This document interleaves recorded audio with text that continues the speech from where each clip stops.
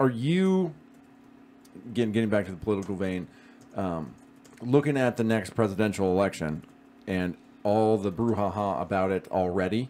I couldn't tell you. I actually will rebuttal you with this. Please. Do you guys actually, conspiracy or not, do you guys actually believe like whoever's the president or whoever's in charge is like actually in charge? Like, do you think it actually matters if we had Hillary compared to Trump? Or even Biden over Trump? Like, I know obviously on a surface level, right? Because people will obviously say Trump may be better. Which he probably, I personally probably think he probably was, but he does have a mouth on him compared to Biden. He's a crazy person. Yeah, no, there's no doubt about that. Right, But people, I think the thing with politics is a lot of people look at it as like a greater of two less evils. And that's kind of where I lie with it, is like, man, none of these people do I actually know. How can I put 1,000% trust in? Yeah. Especially when like they're coming up, right? Because it's not really debating. Whenever they debate, it's never actually. No, it's just a show. Yeah, it's not debating your actual stance. It's this person is worse, and we should not go for this person. Yeah. So I don't know. That's kind of why I try to exclude myself from it. So I think in particular, we are hamstrung by the two-party system, right? And each of the parties, I don't think whoever is the president, generally speaking, I think before T-Dog Millionaire came into play, it didn't matter who won. It was just, and whoever sat at the top of the throne didn't really matter. Thank you. Yeah. Maybe in a few things, just by how they can present things to the public and kind of change public opinion a little bit. But the machines underneath of them, the parties themselves, actually run everything. And it's become the most transparent I think it's ever been with Biden, because he can't say sentences. Yeah, he's crazy. crazy. It's just his corporeal form. Yeah, he's because crazy. it's just, and so he'll say something, and then all of a sudden you'll have like a statement from the White House, kind of like correcting what he said, and like, this is our actual stance. Who the fuck's actually in charge? And then 10 other advisors leaking shit to the fucking media. Exactly. That's like, oh, someone with knowledge of the situation actually said that what he meant was this. And I think up until Trump came in and kind of fucked up the Republican Party establishment, it was the same exact way. It was the same group of people in charge during like Ronald Reagan as it was during George Bush. It's the same machine with all the power that actually makes the decisions, and they just are the mouthpiece.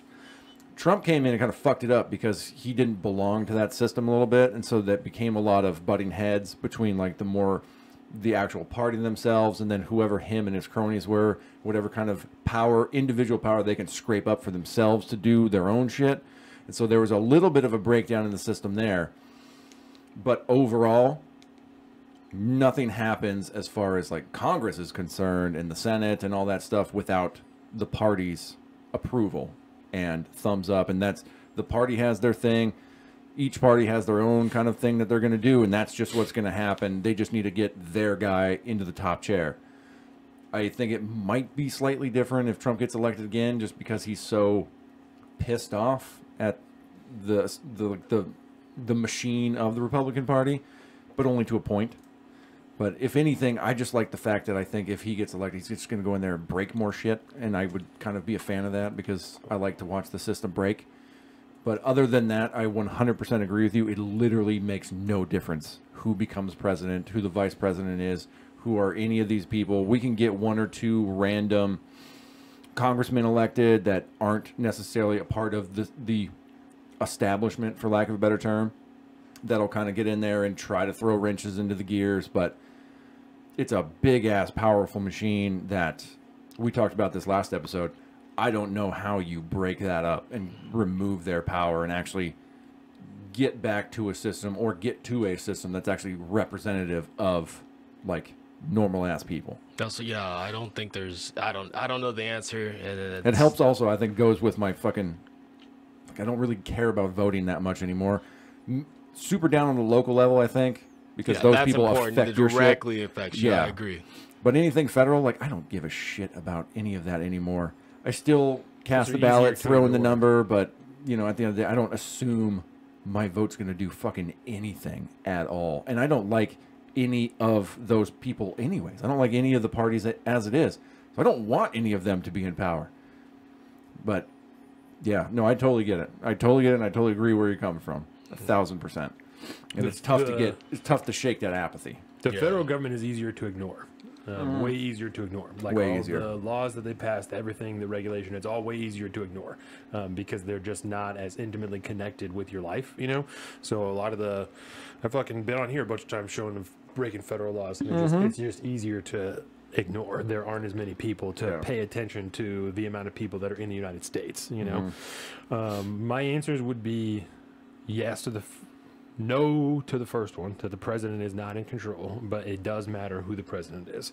So, and Kevin's going to school us in the comments about why the Federal Reserve actually runs the country. That's what he's talking about. course they I've do. heard that before. Yeah, Yes, so I'm gonna let him, because he's gonna have a couple, so I'm gonna let him build his comments and Let Kevin cook for a minute. and then we'll hit Kevin at the end. Yeah. So the president is not in control of what happens in the United States, and the parties, yes. I would also attribute it to what they call the deep state, and I don't just mean the gray suits that run the actual country. Yeah. I mean that there are people who work within the federal government for their entire lives. They work there for 40, 50 years. Those people are controlling their offices. They are controlling the conduct of the people who work there. They're controlling the way that the individual FBI agents, what they're investigating, who they're investigating, the way that assets are actually being divvied out to different agents in different departments.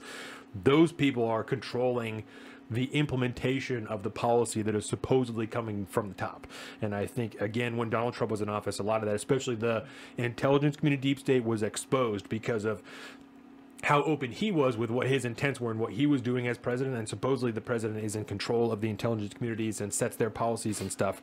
Because on paper he is. That's what I'm saying. Supposedly, yes, because on paper he is. But also, after Donald Trump left office, we got document after document after document of the different ways the FBI and the CIA was ignoring what he wanted to do, and were investigating people within him and outside of him and connected to him, and fucking domestic violent extremists, and they're infiltrating fucking churches and shit, like wild stuff that they're doing, because the FBI has decided that the actual extremists are people within the country and not any outside of this, and so they focused on like people that they're identifying as ultra conservative and literally domestic violent extremists, like people who fucking practice shooting guns the way that I do and like stuff like that. Those are the people that they've grouped up and that they're focusing on, during Donald Trump.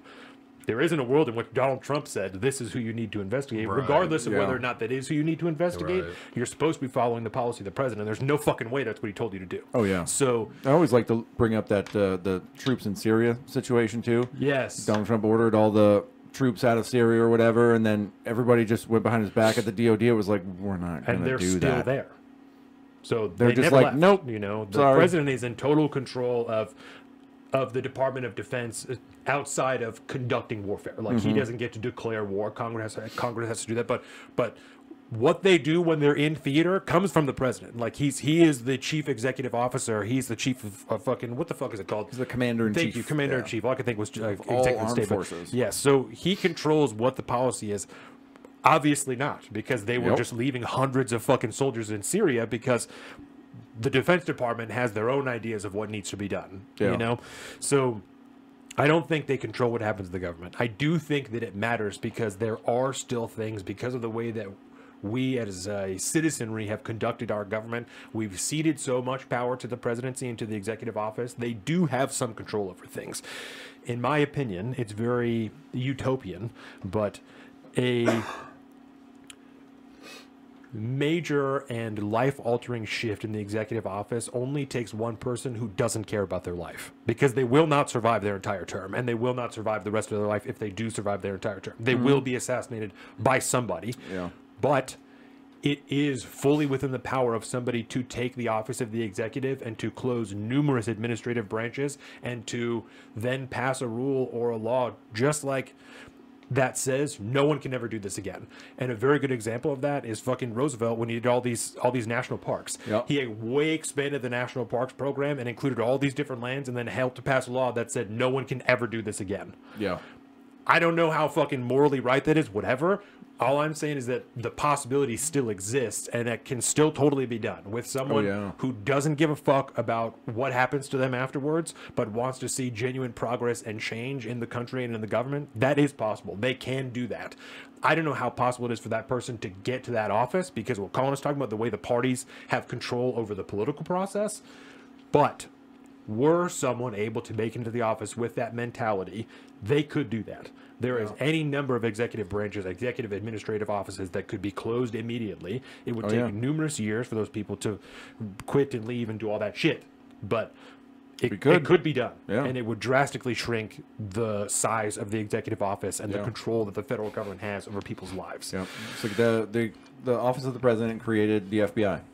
There's only one. The office of the president is the only body that can get rid of it. Yes.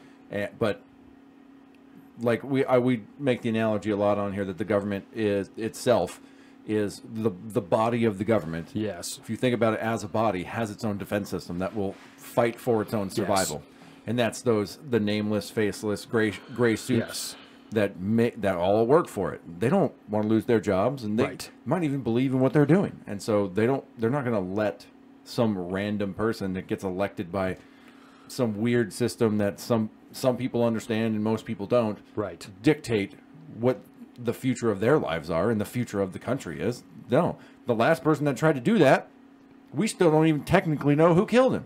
JFK. Right. He was all about that towards the tail end of his shit. And what did they do? Capped his ass. Yeah, he was, actively talking about it because of the way the CIA had fucked him during the Bay of Pigs. That he's quoted as things like, "I'm not gonna just close the CIA. I'm gonna smash it into a million fucking pieces because they fucked me over so bad, and they're so obviously doing whatever the fuck they want that we can't even have something like this that exists." That guy got murdered just a few months after that. Yep. So that's and there's a reason today that it's still all classified as much as it is. When I would guarantee you most of the people that were involved at the time are fucking dead at this point. So, but it would sully the good name of like the intel community, because if the CIA or any portion of the intelligence community or even just the government itself off the president, the entire system just becomes delegitimized overnight. Yeah. And we can't have that. So that's why I say he definitely wouldn't survive.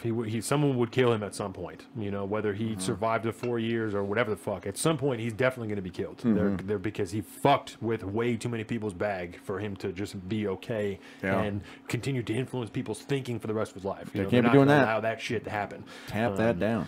Yeah. So, but I not to sound conspiratorial, but no, and I still, maybe it's ignorant, but I still hold like a small bit of hope inside of me, obviously, because I fucking explained that whole thing that like, I do believe that can happen. I do believe that the possibility for that exists, but the type of person that takes is a very, very unique individual, who is willing to commit their entire life and everything they have to gain the office, only to say, I'm going to fucking die after this, and I don't give a shit, but this is what we're doing now. That's like a very... That's the mentality of the guys that started the country. Yes. So I do think it's possible, especially within America. This is, in my opinion, the greatest country that's ever existed. Yeah. Some of the greatest people to have ever lived have come from this country. Some of the greatest thinkers to have ever lived have come from this country.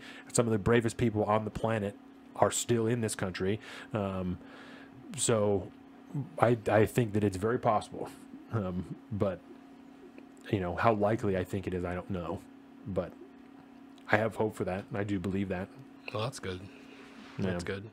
Welcome to the salt of the streets, coming at you every week with this food for thought. Hope you ready to eat everything.